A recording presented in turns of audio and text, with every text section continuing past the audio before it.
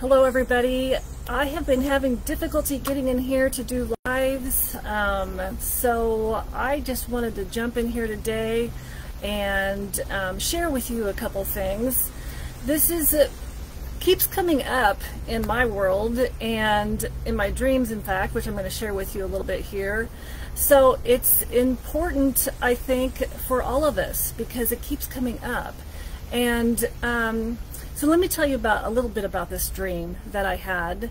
It's just a short little piece, but I had a dream about number 45, and we knew each other personally in this dream, and we were having this conversation. And I only actually, at this point in time, I only actually remember this part of the conversation because it stood out to me very clearly.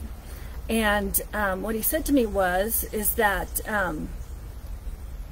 I had this building project, and I put this particular person to oversee it, and we both knew who he was talking about.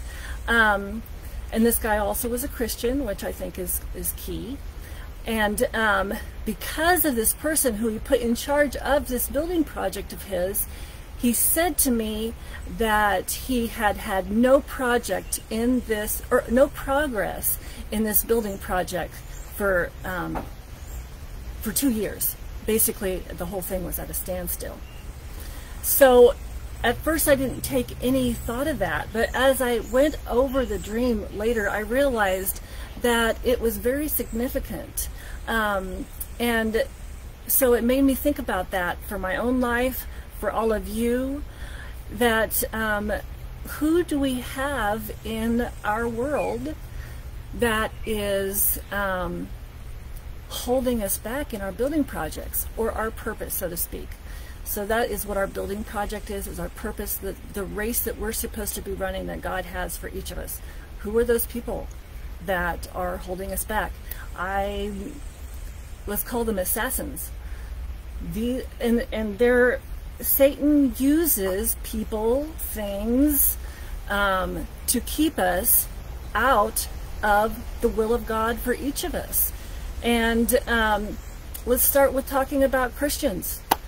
And this can be the most destructive out of all of them, because it's the hardest to wrap your mind around, is these people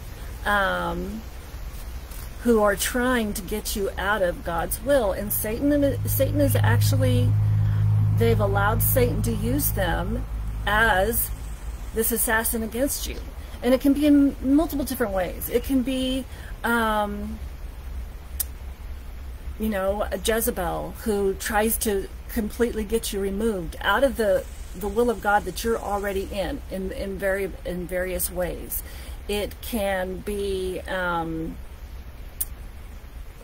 they speak a word over you, or say something to you to confuse you, to make you think you're doing something wrong, to make you lose confidence in yourself, and lose confidence in the path that God gave you, and make you question yourself, and say things or do things against you to completely get you out of the path, to make you stop completely.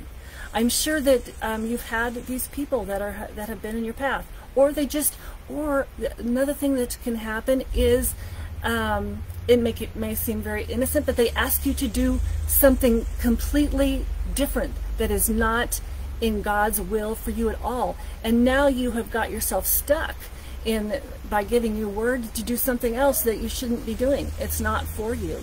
You said yes to something which you should have said no to, which is a project building killer. So when you have these things, you can't just immediately it may look like it's this shiny thing over here, but you can't just jump into it. You have to take it to God in prayer. Make sure that it is part of what you're supposed to be doing. And if it is not, then you don't be a people pleaser, be a God pleaser. Feel free to say no. That can be your most powerful tool. No.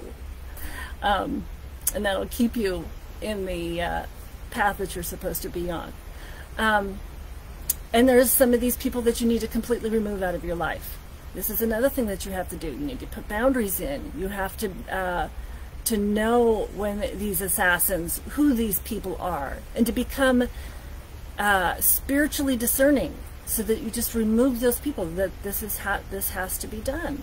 There are wolves in the sheepfold all day long, and you have to be able to start learning who these people are.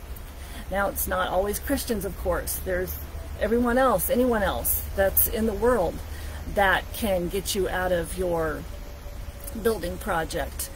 You know, it can be the environment you're in, the toxic environment that you're in, that you're allowing around you. This toxic environment can cause you depression, can cause you anxiety, can make you ill because of the evil that these people have that are around you, that you allow to remain in your circle. Sometimes you just have to hand those people to God and remove yourself from that situation until that situation is resolved, if it ever is. But God can do amazing things. There is also how you're spending your time. Are you spending your time in such a way that you can never accomplish anything and never get your building project accomplished? What are you feeding your mind? What is it that you're putting in your mind that is keeping, you know, if you're feeding yourself the wrong things, you're focusing on the wrong things. I've said this before, garbage in, garbage out. What you're putting in is exactly what's going to come out. What you're feeding your body.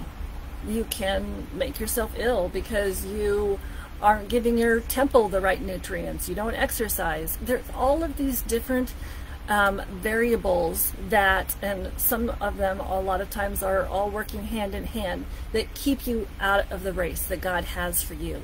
And this is very important. This time now that we're in, you know, God needs his warriors more now than ever. And I would be worried that maybe he would pass us by if, you know, we're not getting on to putting our foot on the starting line, and we're just stepping out in faith and doing God's will for us, and putting boundaries in place, cleaning up our own messes so that we can run our race well. So there is also this verse that these verses in 1 Corinthians 3:9 that I was reading after I had this dream, which I thought was very appropriate, and it goes right in with this. And this is Paul talking here, and he says, 1 Corinthians 3:9 through about 15, I'm going to read here, but it says, For we are laborers together with God. So we're co-laboring with him. It's not all him. We're working together in tandem. When we allow him to work with us, when we take his yoke, and we work together in his will, his way, his strategy. And according to the grace of God, which is given unto me, Paul talking, as a wise master builder. He calls himself a wise master builder. Can we call ourselves the same thing? Are we wise master builders? Are we wise architects of the race that God has placed in front of us? Have we prepared ourselves? Have we put the right materials in our minds, you know, in our bodies, done all of the things and continue to do all of the things, get the wrong people out, bring the right people in, the right mentors into our lives, the right instructors into our lives, the right teachers into our lives, the right friends into our lives that we share the right things with, and not the that we can trust, that are going to help us and support us in this race that God has for each of us.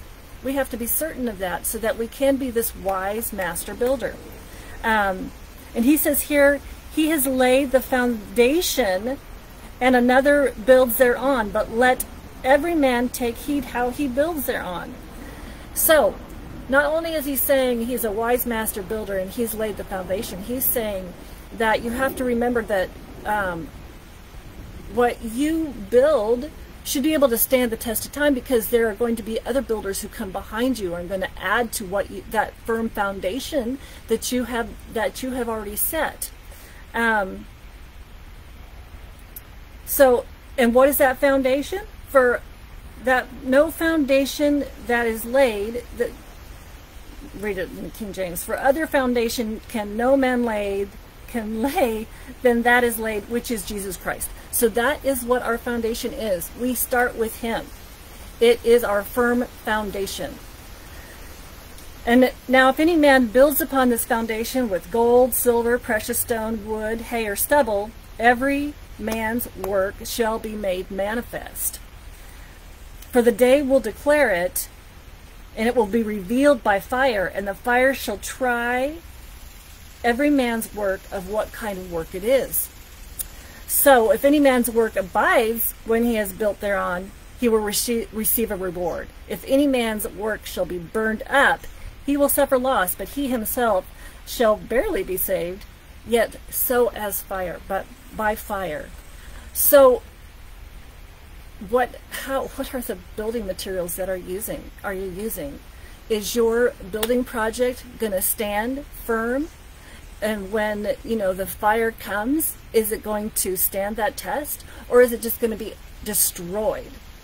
So another thing that you should be paying attention to: what are the materials I'm using? Am I prepared?